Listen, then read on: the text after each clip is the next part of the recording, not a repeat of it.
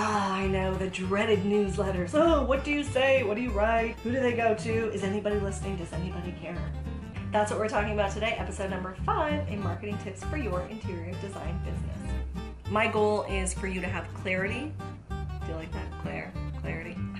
In your interior design business. Make sure you check out my website, www.clairejefford.com. I've got some great packages there for you if you're looking to organize all of your processes. Subscribe to the channel, hit the bell. Do you see the bell? Hit the bell. It's the red bell. Just hit it. Hit it. You get notifications. So one of the things I know that gets really frustrating is newsletters. What are you going to say in your newsletters? How often are you sending out newsletters? What is a newsletter?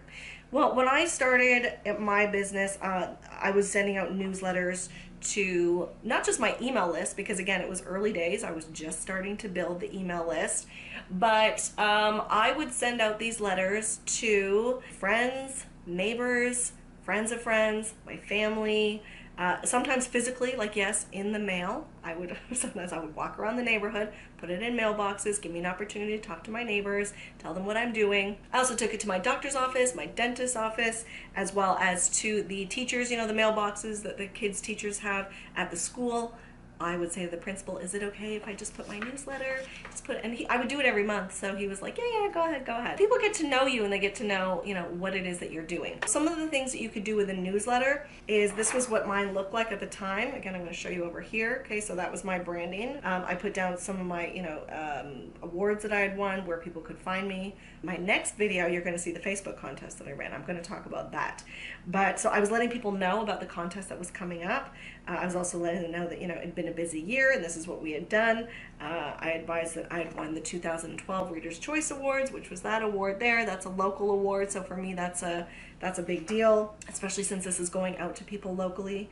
I participated as an exhibitor in the Hamilton's Ultimate Women's Show in March, so I announced that I said that I'd done that. Go back and check episode number 4 and you'll see that marketing strategy and how that worked for me. In April, I said to them that I updated my website. Okay, so I got more new portfolio photos. And in May, I became a true color expert.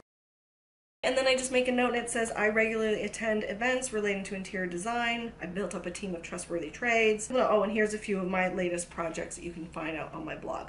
This was a spring update of 2013. Okay, so that was a client's home that I'd done. That was my own living room. That was a tip on lighting.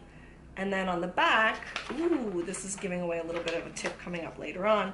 But on the back, I talked about decorating inside and out. I'm not sure. Oh, why? Because it was spring. So in the spring, I wanted to talk about, you know, now we're going outdoors. So if you need help decorating outdoors, then by all means, you know, let me know. I had a fall one for 2013. That was when I did. So again, these would now really be blog posts, right? These would be blog posts now. And then I gave 5 tips for bathroom renovating.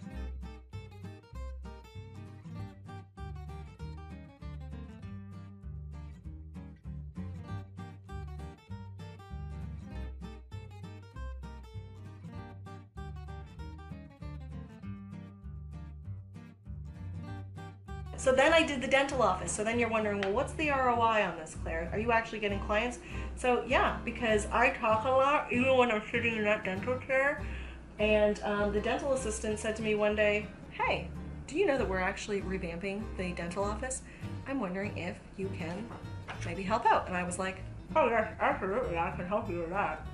That led me to not only doing the dental office, then the dentist himself asked me to do his bathroom. So that was like the first time. Look at that hardwood tile. Okay, hardwood tile. This was in 2013. People were hardly using it.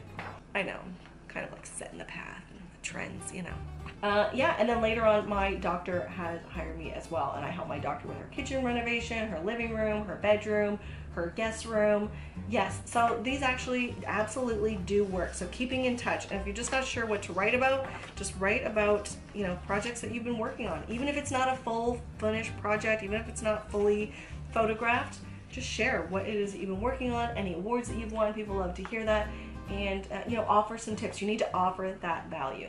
So that's where blogging, now obviously now I would say video is the thing to do, really. I mean, you can definitely blog too, but all of these videos that you're watching are going to have a corresponding blog to them, but the video is my main thing, and it's what I can tease out and what I can share with people. So that for me, blogging, newsletters has been very big for my business. So I'm Claire Jefford. Comment below. Do you blog? Do you vlog? Let me know. And I will be back next time, which I talk about in this letter here. I mentioned already about the Facebook contest. So I did a Facebook contest. That was in the fall of 2012. How did that work for me? I'll let you know, and I'll see you on the flip side. Bye.